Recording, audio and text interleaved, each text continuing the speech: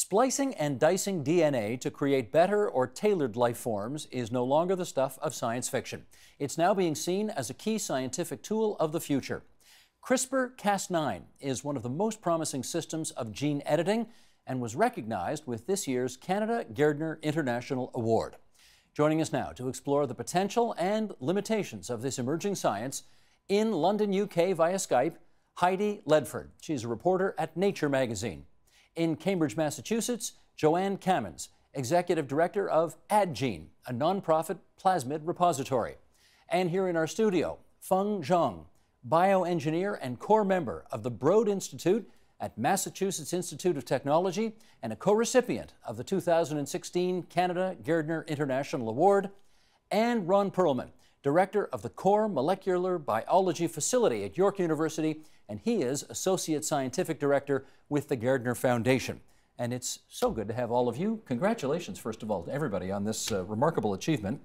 For a lot of our viewers, I'm going to go out on a limb and say this stuff is complicated. Thankfully, we have Feng Zhang here, who did a little explainer for us that we're going to play right now off the top of our program, so that after you explain it, we can all be the wiser for it. Okay, here we go. Sheldon, let's roll that clip. Imagine if you are writing a novel and you are proofreading the novel and there are some typos you want to fix. And let's say the sentence in the novel said, "Twinkle, twinkle, big star," but you really want to fix it so that it's "Twinkle, twinkle, little star."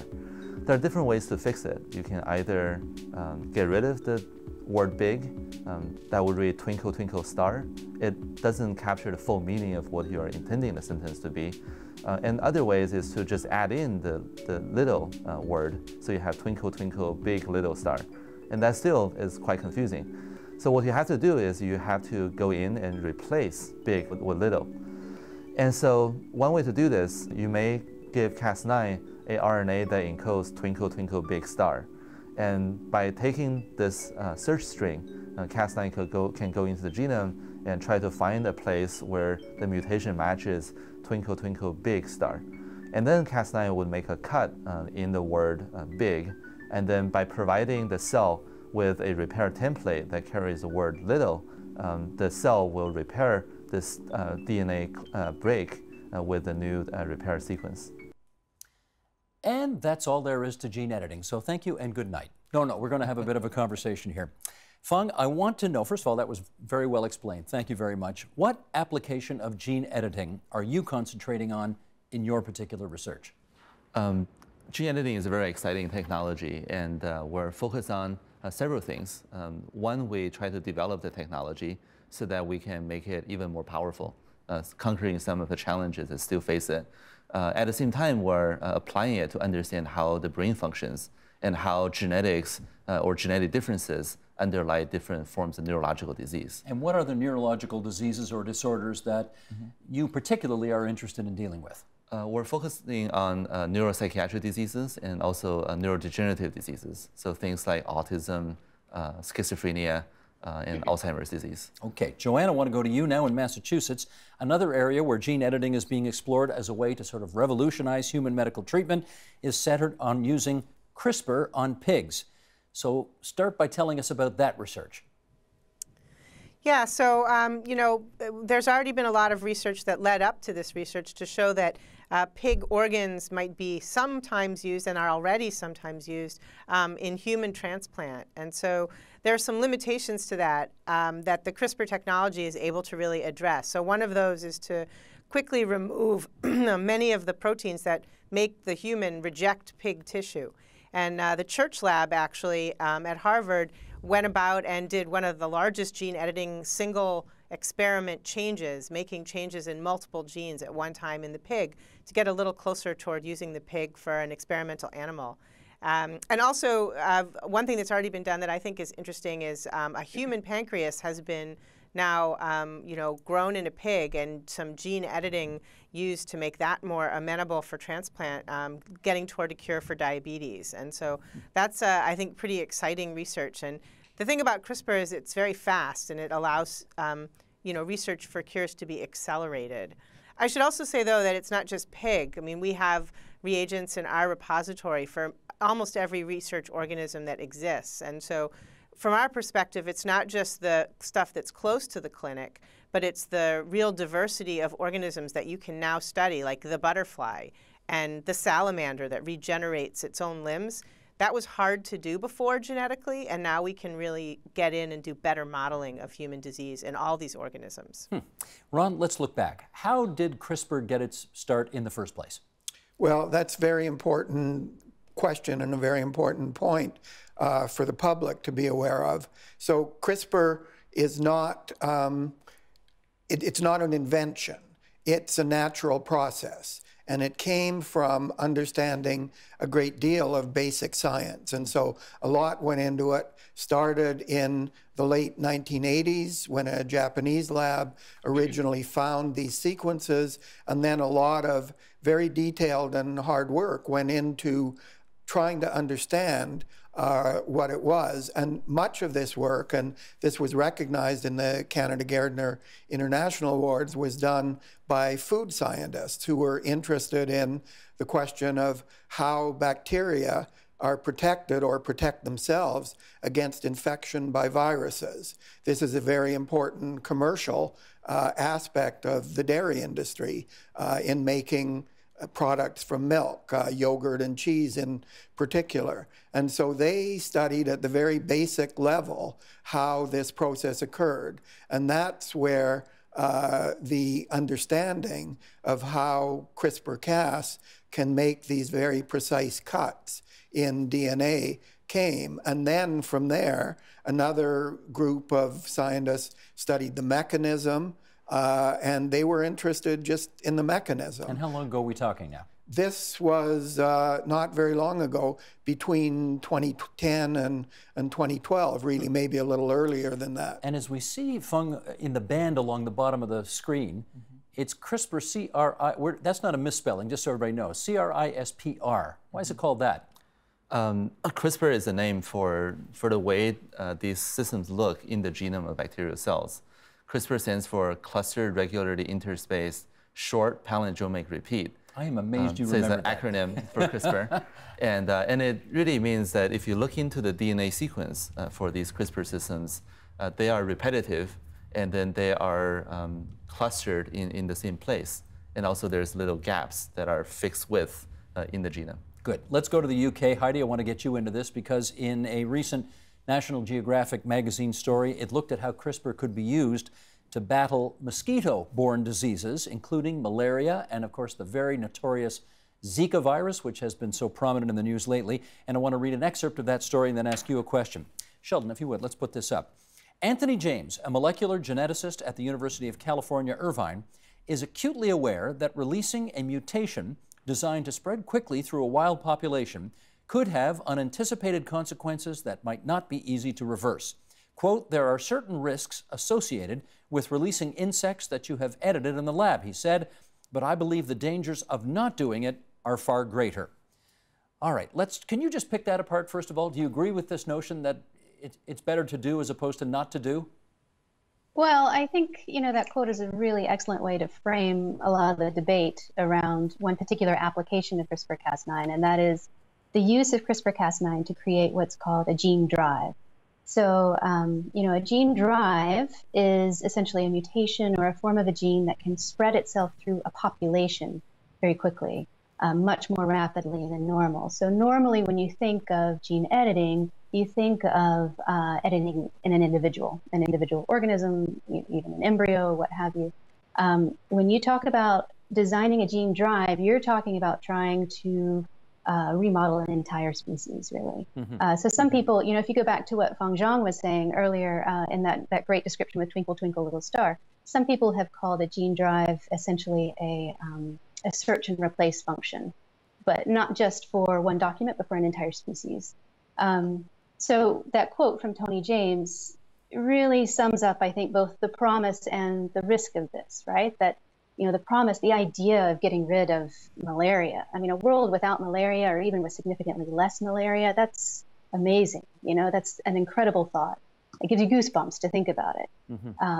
But the idea of reshaping an entire species and an ecosystem, that carries a lot of risk. Those give you goosebumps too, but in a different way. Well, follow up so on that if you would. it really is this balance. Yeah, follow up on that if you would, because I wonder if in your travels you talk to people who wonder whether or not we are moving too quickly or too headlong into real-life practical applications of stuff that is pretty far out in some respects.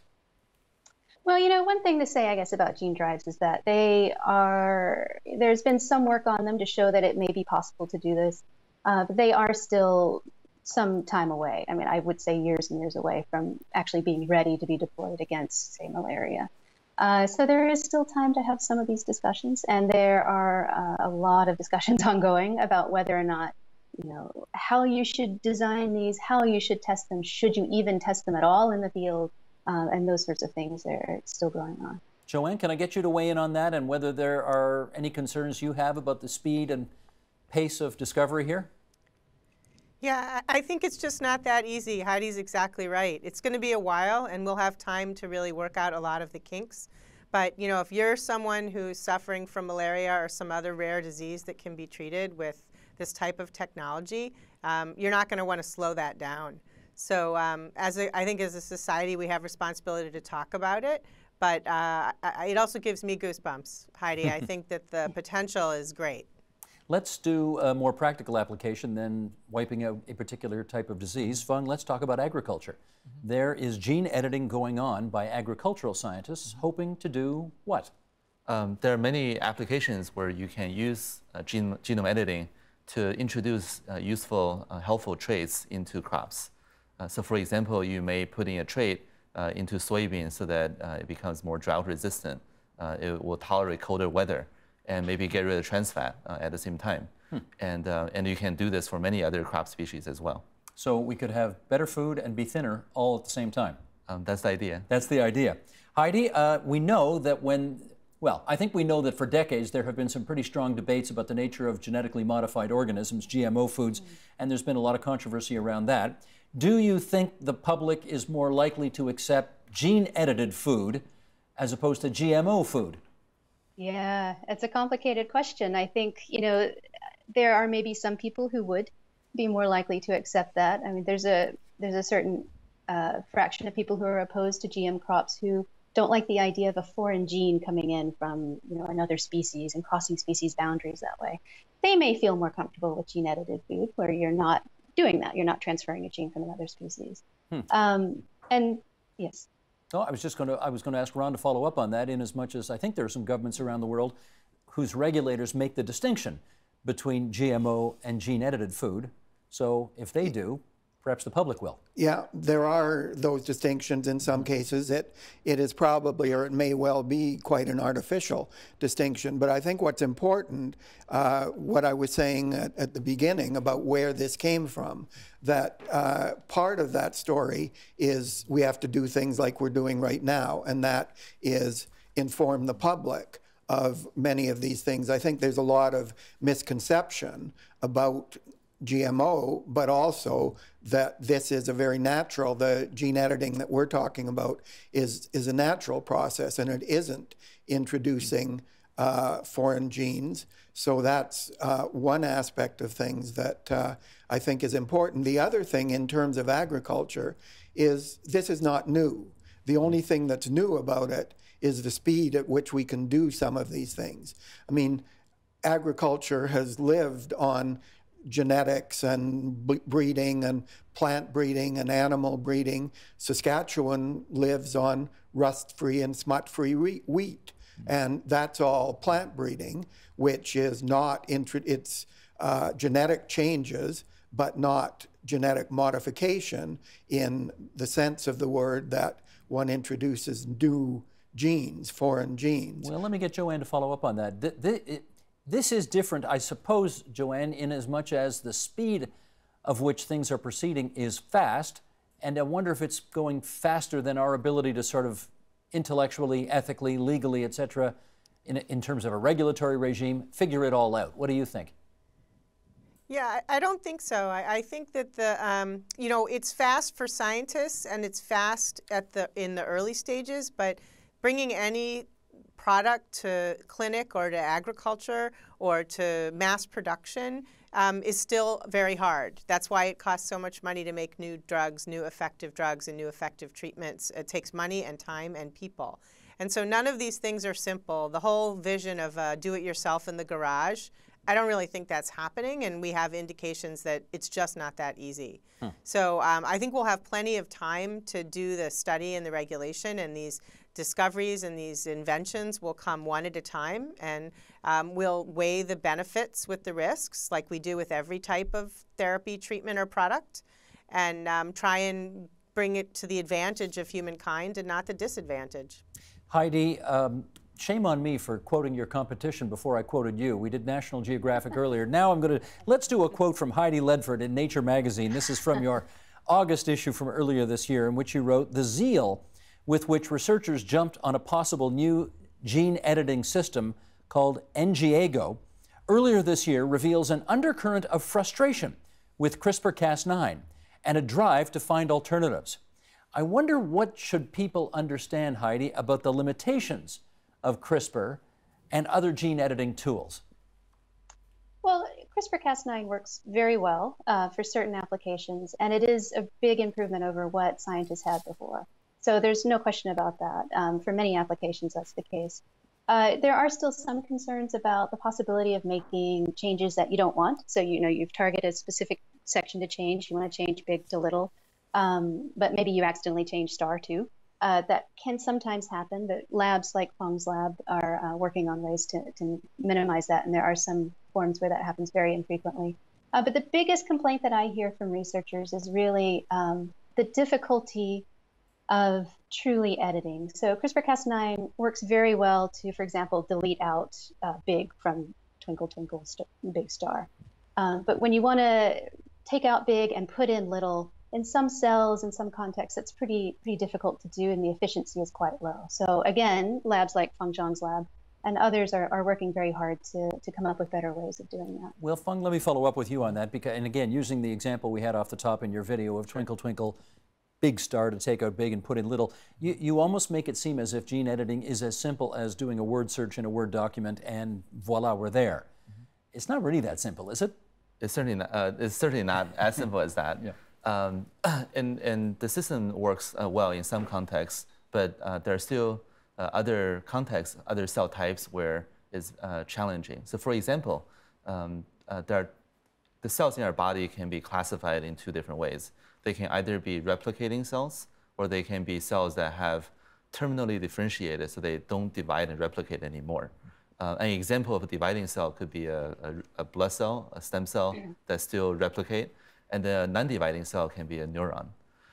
We can do things, we can make edits in these replicating cells pretty easily, but in non-dividing cells, like in a neuron or in a muscle cell, making very precise changes is still pretty challenging. How much research is going into a lot figuring out all of that? So we're very focused on doing that and working very hard to try to come up with the next set of solutions. Joanne, what limitations of gene editing do you think are going to be the most difficult to overcome? Yeah, so I see it from a sort of different perspective. One reason why this is exciting for society is because I think scientists are so excited about it. And when we're trying to explain why we're excited, it's not really the same reason. So one of the reasons that we're excited about it is because how much innovative technology at the research level can happen with this technology. It's not just one thing. It's not just editing. The example that Feng gave, although that's the classic example, there's all kinds of ways that scientists around the world are using these tools. So, I think accuracy will continue to be the biggest thing that people work on for clinical and therapeutic applications. But when it comes to basic research, you don't need quite the level of accuracy that you might need for that kind of treatment, and that field is booming in science. So we've distributed reagents for CRISPR experiments to over 10,000 laboratories around the world. A lot of those plasmids came from Feng's lab and from the other Gardner Award winners. And the whole community that is working in this technology has been very open and sharing with their materials. So it's going very fast, which is very exciting. And so I think we have to really look at the limitations for taking this to clinic continue to be, I think, accuracy. but I think that that's not holding back a lot of research that's going to lead to discoveries for other therapeutic modalities that are not genome engineering. So you're going to get better cures and better drugs using this technology, but not using it as the therapy. Is that clear? Yeah, but while you have the floor, can you tell me what open access to gene editing tools means? Yeah. So there's a big movement to have more data open in science, and that's really good because the more scientists can look up information and have access to data, the better it is. But our organization works really on getting materials, so taking it one step further and getting the reagents, the actual tools that they need to use, physical samples, out into the laboratories. And Feng Zhang and the Broad Institute and Jennifer Doudna and the Church Lab and all these groups have been extremely forthcoming with their materials to making them available very quickly as soon as they discover them. And so that's set a very rapid pace of discovery in this field. It's a little bit technical for me to talk about, but there are dozens of novel uses for these tools that now other labs can invent because they had this early access to materials. Now let me follow up with Ron. I think that's exciting. I'll follow up with Ron on that. How important, or how ethically important, I guess I should ask, do you think it is that this open access philosophy is at play? Well, I think it's crucial that the scientific community certainly has access to these, and that allows the development of the toolbox and the basic science that leads to the development of the toolbox to proceed. And if I could just go back a little bit to the discussion about NGAGO and talking about possibly frustration of the potential problems with gene editing, the inaccuracy. I think it's great that there are things like NGAGO being worked on, but there are also all kinds of other things being worked on. Feng can talk about this, but his lab is very much involved in, there are many, many other CRISPR systems in bacteria that are being looked at for other enzymes that might be more accurate in things. So one step at a time, and it's a work in progress. All right. So I'm not sure that it's a frustration. It's a delving and a working to develop a better toolbox. Well, having said that, how proprietary is everybody with all of this, or are you sharing nicely in the sandbox? It's not proprietary at all. So Agene has done a fantastic job of getting the reagents out. So for example, my lab alone, working with Agene, we have sent out over 36,000 different tubes of reagents to scientists around the world. We should just say Agene is Joanne's outfit that's right. in Cambridge, Massachusetts. That's right. Okay. Yeah, and also we also send out things directly to other researchers around the world. We also try to make the resources, the protocols, as widely accessible as possible. Heidi, I hate to sound like a capitalist running dog here, but is anybody making any money off this yet? Oh, well, sure. I mean, I think, when Feng talks about the distribution of these materials and, encouraging everyone to use them, that is certainly the case so far in academic research. But there are companies who are interested in commercializing the fruits of this invention, and, they are working out potentially more costly licensing deals with these institutions. But this technology is being monetized at the moment? Well, so there are companies that are trying to develop, for example, human therapies based on CRISPR-Cas9 as a way of conducting gene therapy. So, they're working on it now. They're not making any money off of it yet, but they have potentially paid, to license the technology from the institutions that hold the patents or the applications for patents. Okay, let me put this on the table here. This is from New Atlas from a year ago. It was an article published about do-it-yourself CRISPR editing.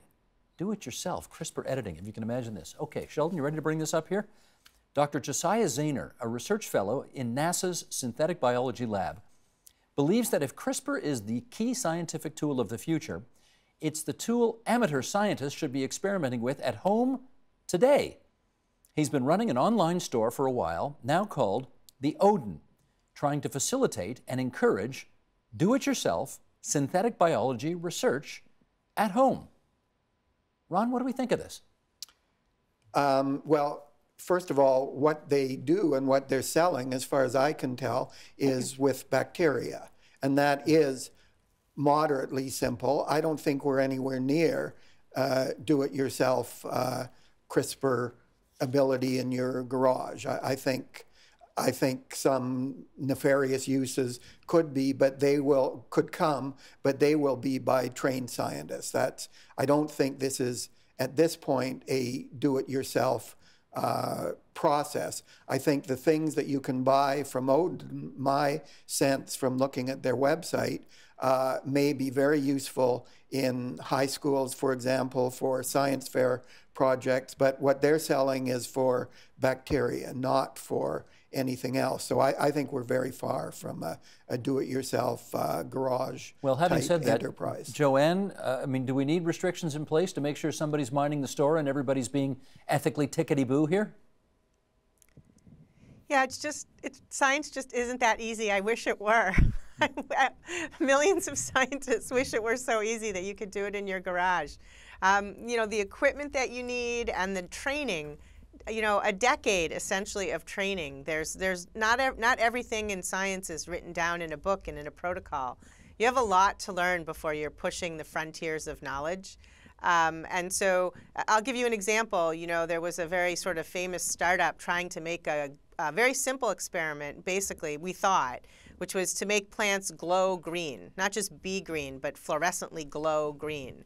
And they said, we're going to get a lot of money from an accelerator, and we're going to do a Kickstarter campaign. And a lot of people gave money. So they had a lot of money, and they had a few good scientists, and they had a very quick timeline. We can do this fast. We can do it in a year. We can do it in 2 years. Well, it never happened. They were never able to do it. It's just not that easy. Someday it might be done, but these types of discoveries take years and years before they come to fruition. So I'm just not that worried, because I just don't think it's that easy. And they are relatively expensive, and that was just mentioned. You do need some equipment for analyzing and for knowing that you have the right thing. All right, should I throw an even more dangerous example on the table here? I shouldn't say dangerous, let's just say adventurous. Scientists in China experimenting with CRISPR on non-viable human embryos. Is it, you know, what's the expression? Is the toothpaste already out of the tube when it comes to these kinds of examples? I think this is one example of something that us as a scientific community have paid a lot of attention to, and there's been a lot of effort to try to think about what's the best way to organize our thinking, and also to be able to make sure that we're not doing things we're doing things the proper way. So, for example, last December, the U.S. National Academy, the Chinese Academy of Science, and also the UK Royal Society all convened together in Washington, D.C. To have an international summit to discuss the implications of gene editing and also what are the ethical uses of the technology. Okay, Heidi, let me get you back in here and get you to address this issue.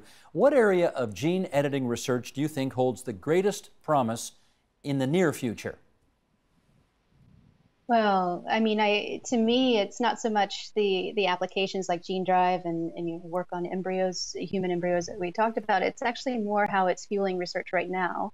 So it's really allowing researchers to do experiments in organisms that they couldn't work on in that way in the past, and to really accelerate some of the work that they've been trying to do. I think that's certainly where you're going to see the most immediate impact right now. You know, in terms of the applications that we've talked about, the agricultural applications are coming up quite quickly. So those, may be the first that you see really coming to the market on that. Joanne, we've talked about pigs, but let's also talk about salamanders. What's happening with salamanders?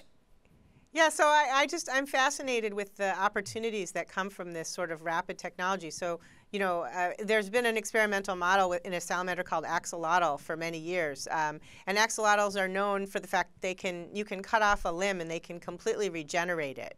So wouldn't that be great if we had better regeneration techniques for humans, nerves and tissue, and growing things back that were damaged. So this has been a very genetically recalcitrant organism, and now scientists have got that working in these salamanders, which just means, the way Heidi just mentioned, it's going to accelerate the research in the area of regeneration and limb regeneration and curing. And so that basic research, not involving a treatment that is genome engineering, but just studying that function in these animals is going to go much faster, and we're going to learn a lot more and more specifically. And that's really why scientists, I think, are the most excited about this. I want to make sure I just heard what I think I just heard, which is that they have figured out how to replace limbs in salamanders. You can take a salamander's limb off and reproduce it genetically now? No. Salamanders regrow their own limbs when they lose them. If you've ever played in the backyard and you had lizards, one of the things about axolotls is that if they lose a limb, it grows back. And so scientists want to study how that happens and understand it, because obviously that doesn't happen with humans or higher organisms. And so using CRISPR-Cas9, they're really able to study regeneration and learn more about regeneration as a concept so that they can apply those principles to therapies and treatments, in the future. Gotcha. Is that more clear? No, that is more helpful, and I obviously should not have dozed off that day in grade 10 science class when I did, because I would have known that already. Feng, where's your research taking you over the next few years? We're continuing to develop this technology. We're trying to really try to not only solve some of the challenges, like the efficiency and the precision, and also being able to insert DNA more at will into the genome, but also we're trying to develop applications. How do you use this in cancer biology? How do you use this in neurobiology? And really making sure that this works well in the real world context. And then we're very excited to apply it to our own problems of interest, psychiatric disease, neurodegeneration, and trying to understand what are the molecular mechanisms. And maybe one day we'll be able to use this information to develop a cure. Ron, we've had Gardner winners on in the past. I guess they call them the baby Nobels, right? Sometimes you win the Gardner, you're on your way sometimes to winning the Nobel Prize. In which case, I wonder what you hope this recognition through the Gardner Foundation Award will help do with CRISPR going forward. Well, first of all, the baby Nobels, it's true, about 30% of Gardner awardees go on to win Nobel Prizes. The number is 84 now in the relatively short 57-year history of the Gardners. But what the Gardners do is recognize excellence in science. So we don't go in, our peer review system doesn't go in and say CRISPR-Cas this year. We're looking at hundreds of nominations and look for excellence. And so certainly the fact that 5 of the Canada Gardner International awardees are in the field of CRISPR-Cas makes a big impact. And they've all just spoken across the country from Vancouver to St. John's in 22 locations, including to high school students. So I think Gardner, certainly we hope that CRISPR-Cas is on everybody's tongue as it is now, but it's mainly a recognition of scientific excellence. And this year, it happens to be CRISPR-Cas. Last year, one of the Canada Gardner 2015 laureates is this year's 2016 Nobel Prize laureate in physiology or medicine. There you go. So you guys plan your trip to Norway right now. I want to thank Stockholm, Sweden, not Norway. I want to thank everybody for coming on the program for a most fascinating discussion. Joanne Cammons, the Executive Director of AdGene in Cambridge, Massachusetts. Heidi Ledford, Nature Magazine, via Skype from London, UK. Still not quite yet Brexited, but on its way, I gather. Fen Zhang, Massachusetts Institute of Technology. Ron Perlman, York University. Great to have you all on the program tonight. Thank you. Thank you. Thank you. Thanks very much. Help TVO create a better world through the power of learning. Visit TVO.org and make a tax-deductible donation today.